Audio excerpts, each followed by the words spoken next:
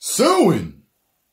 Now, I heard about this. I heard about the assistant saying that he was cheating and all this other stuff. And I really didn't bat an eye. I was just like, okay, some more Kevin Hart cheating.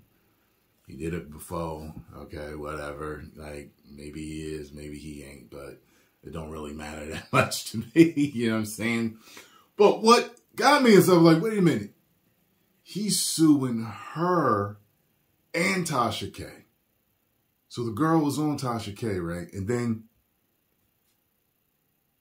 talking to Scarlo, I think she was like, yeah, I think that's the one. Tasha K's the chick that Cardi B sued. And I was like, then my ears perked up. And I was like, wait a minute. Let me look more into this. So says here, Kevin Hart is taking legal action over cheating allegations made by a former assistant in an interview with YouTuber Tasha K. Now, what's throwing me off is the whole extortion. I'm like, but what they say to him? What are you talking about? Extortion? I mean, I understand the defamation and all that. I'm like, but wait a minute. Extortion? So Hart's complaint filed in the Los Angeles Superior Court and obtained by People centers on an online interview between his formal personal assistant, Maisha Shakes, and Latasha Kibi, a.k.a. Tasha K., both named as defendants in the lawsuit. Shakes worked for Hart's company from 2017 to 2020. Published on Kibi's Instagram account and YouTube channel, Unwind with Tasha K, on December 22nd. The interview includes allegations from Shakes that Hart had an affair at his office. She also claimed she told Hart's wife that he was cheating on her and that the comedian had a gambling problem. Damn, so he got a gambling problem too? For her to come out with this, I'm assuming she was fired. A preview from the conversation was captioned, the interview that Kevin Hart will wish never came out. I believe Tasha's the same one that also interviewed Brother Bilal, right? The whole Will Smith thing. Hart's complaint claims Kibi, or Keeb, however you want to pronounce that, demanded money, threatening to release the bombshell interview if he didn't pay. Well, I would definitely have that phone call or whatever recorded. In November, the document alleges someone affiliated with Tasha K contacted a representative of Hart, informing them the interview that would be damaging to Hart's reputation had been recorded.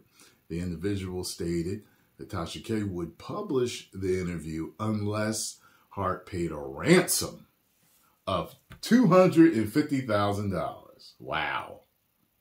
Hart contacted the police and issued a cease and desist order to Tasha K that she not publish the interview. According to the lawsuit, it cited the NDA between Shakes and Hart, and that posting the interview would constitute intentional interference with contractual relations. Interesting. So it was an NDA for something. Aside from violating the NDA, interview, according to Hart's complaint, includes false and defamatory statements regarding Hart and certain legal disputes in which he had been involved. The lawsuit added that Shakes made statements that were false, including that Hart recorded a video of a certain encounter and that he faced criminal charges regarding that supposed incident. Hart is suing all defendants for civil extortion and invasion of privacy. Additionally, he's suing Shakes for breach of contract and defamation, and he's suing Tasha K for intentional interference with contractual relations. Tasha K has an established history of posting defamatory and otherwise improper content regarding celebrities. Man, Tasha K responded to people's requests for comment saying, watch the full interview on TashaKLive.com. Shakes could not be reached by people for comment.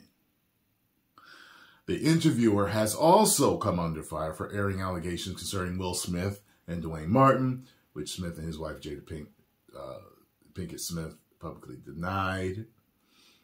And I know I saw that thing where she was like, we suing. In 2022, musician Cardi B, let's say, okay, she won a liable case against her. Wow. Man, Tasha K getting in all types of heat and hot water here. Wow. Whoa. Well, I guess we will wait and see what else comes out on this.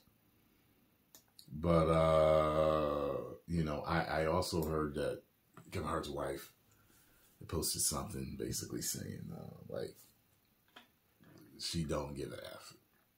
So, I guess she's just tired. So, whether it's true or not, she's tired. And that is wild if they was trying to extort him. That's wild. If he's got proof of that, she's done on that.